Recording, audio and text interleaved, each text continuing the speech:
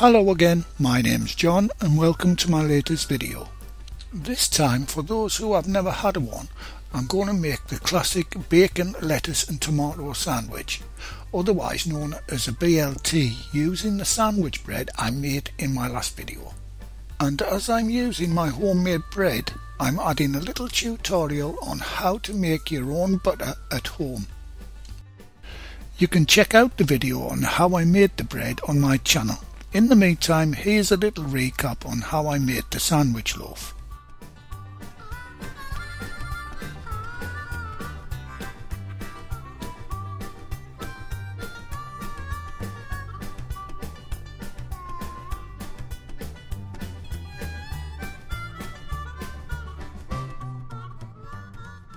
Okay, for those who are interested on how to make butter, this is how you can do it at home. It is very easy to make and it's pretty quick, but you will need a food mixer. The benefits for making your own butter is it can work out much cheaper, as the price of butter in the UK at the moment is going through the roof. But I think the best reason is there are no additives, such as preservatives or food colouring. There's only 2 ingredients, only 1 if you don't use salt. Okay, I'll make a relatively small amount for demonstration purposes. The main ingredient is good quality pasteurised double or heavy cream. I'm adding 300 ml to the mixer, plus a 1/4 teaspoon of salt, but this is optional.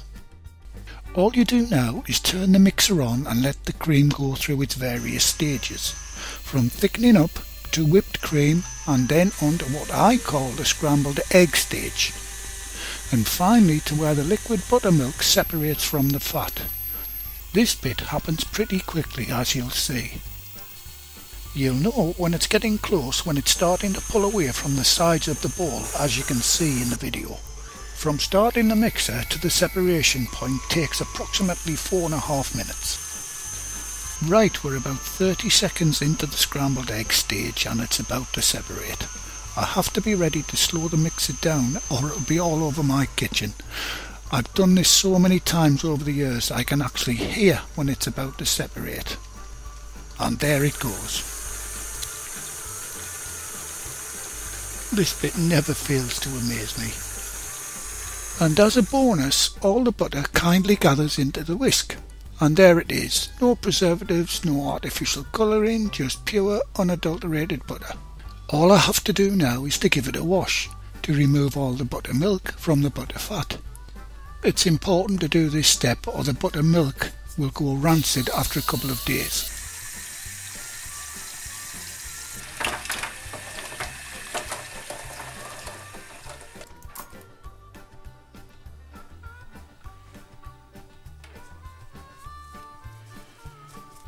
You have to do this step using very cold or ice water. I always wear gloves for this as it helps a little to prevent the heat from your hands melting the butter. And that's about it. After rinsing, just pat it dry, get it into the butter dish and store it the way you would normally treat your butter. It freezes very well too. It's pretty self-explanatory, just watch the rest of the procedure and I'll speak again at the end of the process.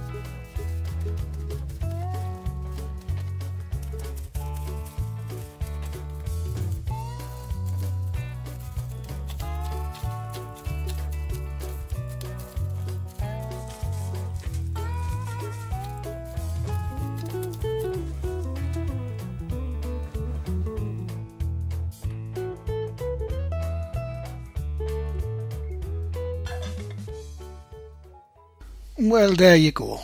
So out of that 300 ml of cream, I've ended up with almost 7 ounces of best butter.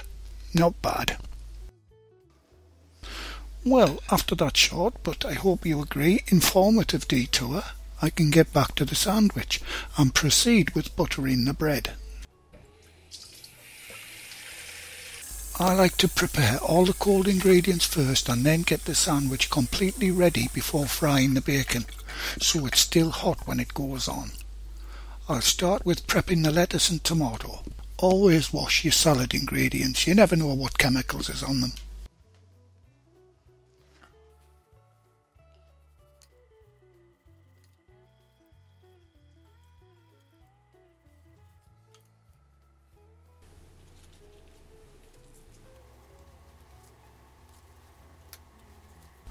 I'll start putting the sandwich together by adding the lettuce first, then the tomato. The seasonings I use are freshly ground pepper, a little sea salt, not too much because the bacon is pretty salty, and finally my wife loves a good splash of that well-known hot chili sauce.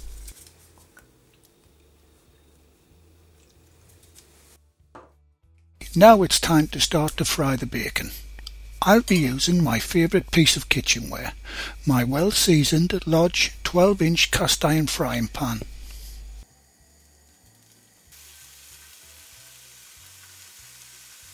Okay, I'd just like to say, apart from making the butter, the video is mainly meant for anyone who doesn't know what a classic BLT is. I'm sure the more experienced cooks out there won't find this video particularly enlightening, but hopefully it's been enjoyable to watch.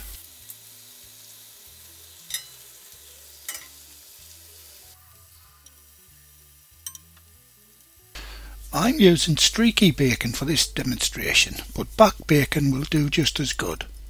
With streaky bacon, it's best not to over crisp it, as it carries on getting crispier when you take it out of the pan.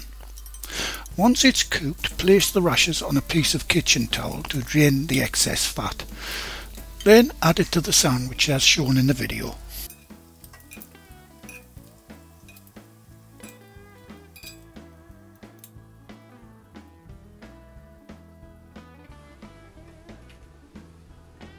Try to place the bacon in a crisscross pattern. It'll be easy to cut through and the filling won't fall out when you eat it. I'm adding a couple of more drops of that hot chili sauce. So that's about it for this video. I hope you've enjoyed it, and for those who have never had a BLT before, I hope you try it. And have a go at making your own butter. It's fun and economical, especially if you can get the cream in larger bulk sizes. I find it much cheaper to buy a 4-litre bottle, and that makes enough butter to last us about a month. And like I said earlier, it freezes great. Well, thanks again very much for watching. Please like, share, comment and maybe subscribe. Here are some of my other videos you may enjoy. So until the next time, it's bye for now.